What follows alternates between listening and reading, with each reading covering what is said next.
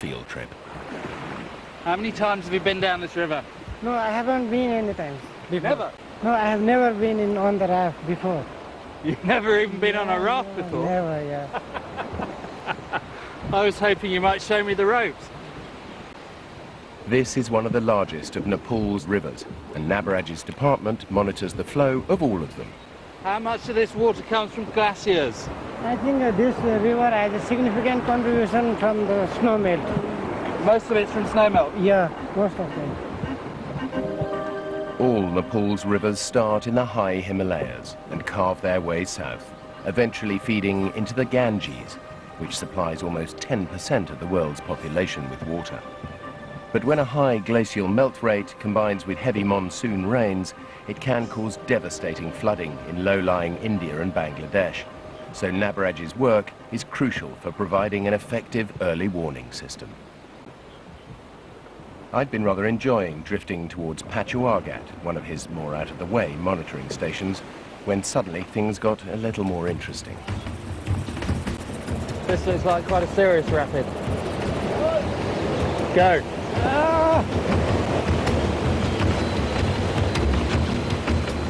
There's a huge rock there. These guys have to know where they are. There's another big one there.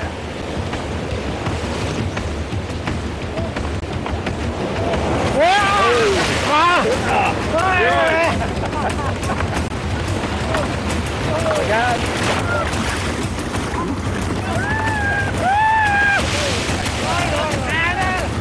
Hey, this is really good.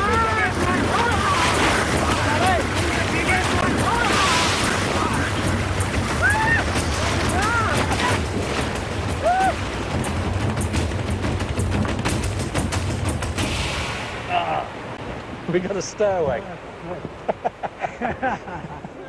Oh, hi. How you doing? What do you think of that rapid?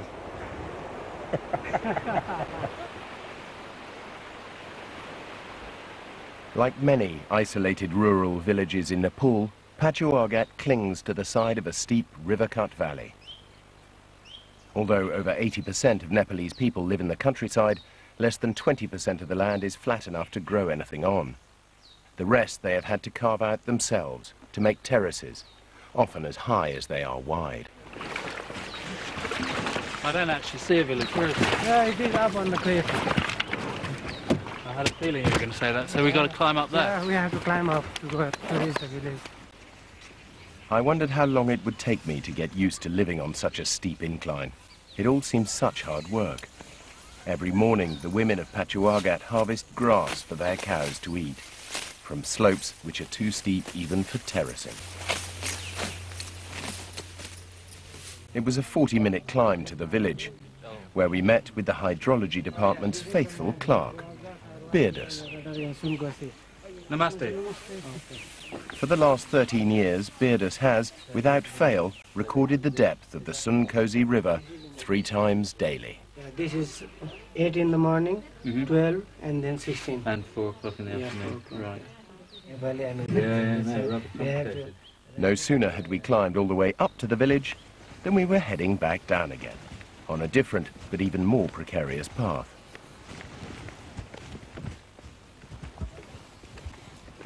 Nabaraj was here to measure the river's current. He brought with him a flow meter, which he was going to dangle from a specially constructed cable car. Is that it? Yeah, this is the cable way, by which we measure the flow 3 or 4 times a year. And it's safe, is it? Yeah, I think this is safe for our instrument and 2 persons at least. Yeah, I'm not that concerned about the instrument, yeah. it's the persons that I'm thinking of.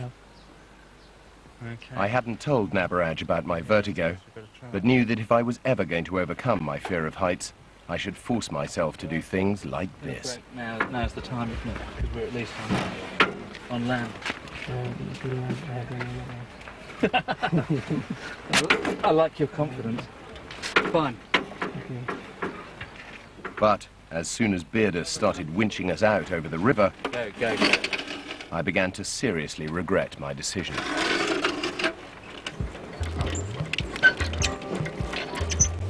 Is the trick not to look down?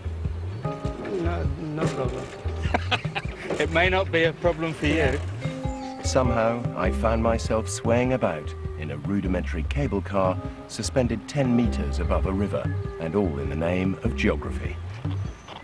Has anyone ever fallen in? No, nobody has fallen over until now, until today. What do you mean until today? No, I mean since we started to measure...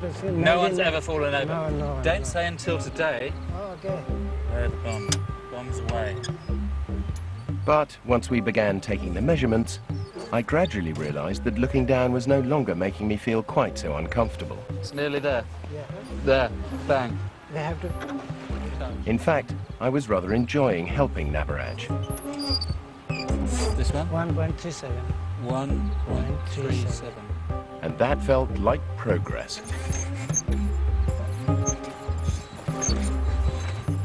I've been afraid of the cable car, but it was actually all right, dangling in mid-air. So I think I realise now that it's steep slopes, a connection between me up above, whatever's down below, and that's what does me in, because interestingly it was the path down that actually I found more scary than the cable car itself. The next day, I left Nabaraj and Beardus and carried on through the land of the terraces towards my final destination. Tucked into the foothills of the Himalayas, in the rich and fertile Gurung region of Nepal, is the village of Kadajung.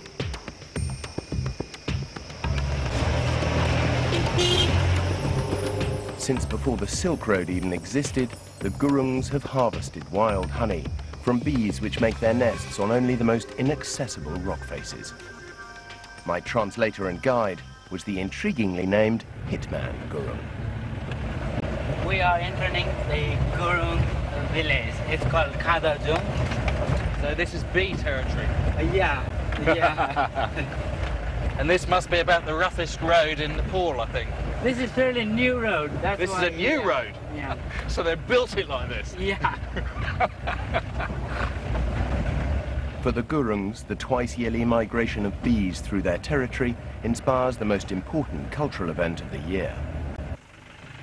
But nevertheless, when we arrived at Kadajung, I was still more than a little surprised to see that the entire village had come out to meet us.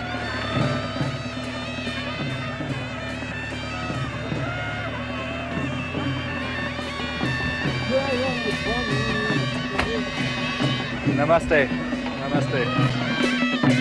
It turned out that Hitman had told the villagers that I was here to train as a honey hunter, the first non-Nepali ever to do so. So you have to say namaste. Namaste.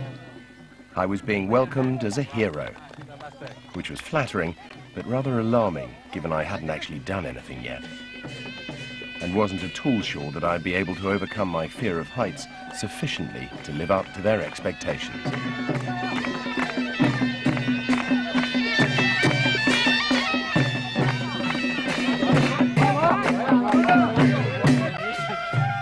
The welcoming party continued all the way up to the village, which, not surprisingly, involved another steep climb. One step at a time.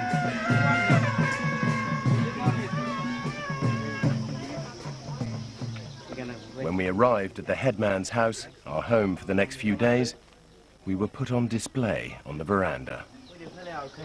We have to take out the... Of course. By the evening, however, I'm glad to say the excitement had worn off, and Hitman and I were invited to attend a very important meeting. The Gurungs believe in their own mixture of Buddhism and animism, and to find out the best day to go honey hunting, the village elders consult the local gods. They are marking the north, south, east, west, and where the big cliff is located. Getting it wrong, they believe, will lead at best to a poor harvest and at worst to accidents on the cliff face. Because someday they can't do like a Wednesday. You can't do it at all on Wednesdays? No. But the final decision is based on the phases of the moon, laid out in their astrological calendar. 3rd of Mangsir, Thursday, is a very best day during this week. Is it? Yeah. The date was set, and there was no turning back now. That night, I hardly slept a wink. The whole village was expecting me to become a courageous honey hunter. And no one had considered for a minute that I might be afraid of heights. After all, living here, everyone seemed to spend their whole time climbing up and down things. Whether they were building giant haystacks or harvesting fresh fig tree leaves to feed their buffaloes. Vertigo just wasn't a word they seemed to understand.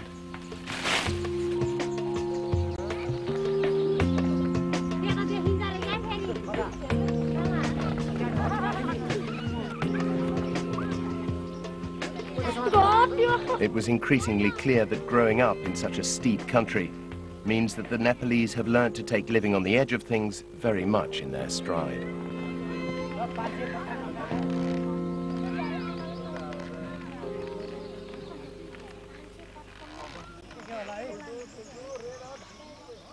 And my vertigo wasn't the only thing playing on my mind. 1 in 100 people have severe, potentially fatal allergic reactions to bee stings. But I'd never been stung before and didn't know if I was one of them. This is the log hives, Nick, which is for the domestic bees. So Hitman had suggested a little experiment, using a bee from one of the local hives. The bees we'd be facing on the cliff, Apis laboriosa, are the biggest and fiercest honeybees in the world. Sure. Okay. So I'm ready. But for our purposes, one of these domestic bees was going to be quite big enough. I got a stung here already. What, just like that? Yeah.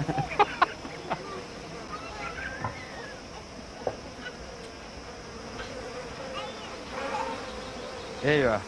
Out they come to see you. Have you got one? Yeah. So how, oh yes, I can see right on there. Oh, it's okay.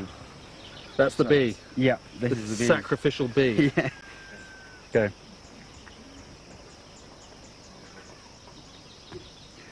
Go ahead.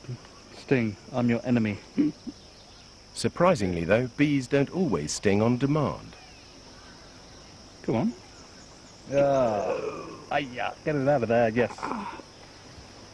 Pain. And it's sort of seeping through my entire forearm. But it'll be about 4 or 5 minutes, then after it will be okay. I have to admit that part of me was secretly hoping that I would have an allergic reaction to the sting, so I'd have the perfect excuse to back out of tomorrow's honey hunt. And the cliff bees are bigger, are they? Yeah. And therefore more powerful stings? Yeah. But an hour later, all I had to show from Hitman's experiment was a sore arm and an increasing sense of dread.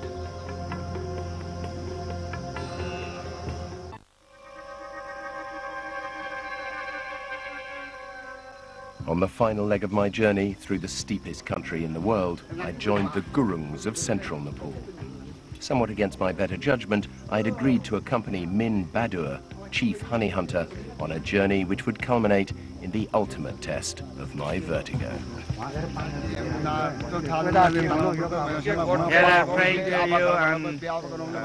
God bless you. There was no turning back. I was being inducted into the honey hunting fraternity, Bad things will not follow you. and I was more and more nervous that I wouldn't be able to live up to their expectations.